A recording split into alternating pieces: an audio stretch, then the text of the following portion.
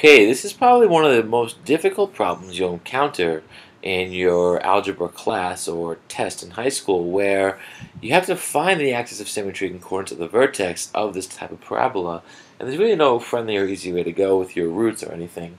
Let's start with the axis of symmetry though, because that's an easy starting point. Axis of symmetry, how do we find that? Well, what I would do is graph it and look for that symmetrical line. But if I had the shortcut at my disposal, which is to take the b term, and take the negative of that divided by 2a, that's how I would find my axis of symmetry in one of those ways.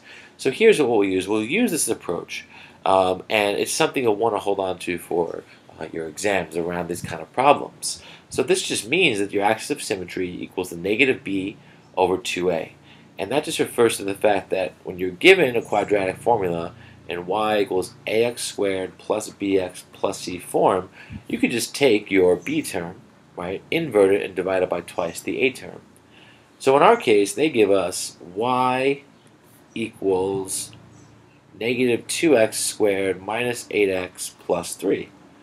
Okay, well that just means that our a term here is equal to negative 2, and our b term is equal to negative 8, b is negative 8, and our c term right here is 3. Okay, so that means that our axis of symmetry is negative b, negative 8, over 2 times negative 2.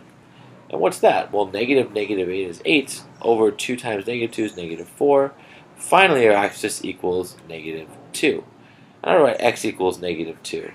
This just means if you have your graph, you can almost picture the graph of this parabola. Our a term is negative, right? Okay. So our axis of symmetry is equal to x equals negative 2. Right here. Okay. Well, here's the idea next. Once you have this, you can find your vertex. And there's lots of ways to find the vertex. Some are really complex at this introductory level. You get to complete the square and do all this stuff. But realize that your axis always goes through your vertex. Always. That's a wonderful property. So if this axis is at x equals negative 2, if I plug in, right, x equals negative 2 into my function, what am I going to get? Well, if you plug in negative 2, that's going to give you this point here on the graph, right? When you plug in those x values, you get the heights of the graph at that x value.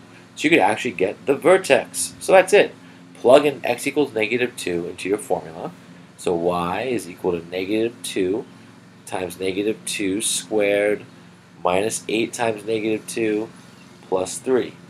All right, well, negative 2 squared is 4 times negative 2 is negative 8 plus 16 minus negative 16 plus 3. So y is equal to what? Well, 16 plus 3 is 19, minus 8 is 11. Y equals 11. So the vertex is negative 2, 11.